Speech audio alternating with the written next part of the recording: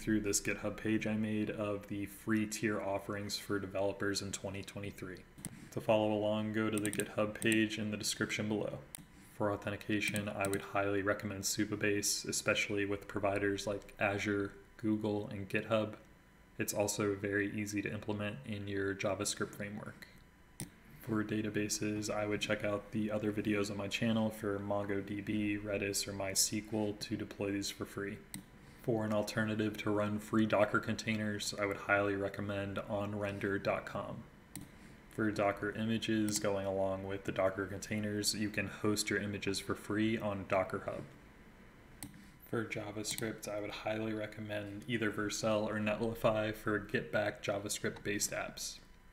For Python, the main one I use is Streamlit Cloud for all my Streamlit apps.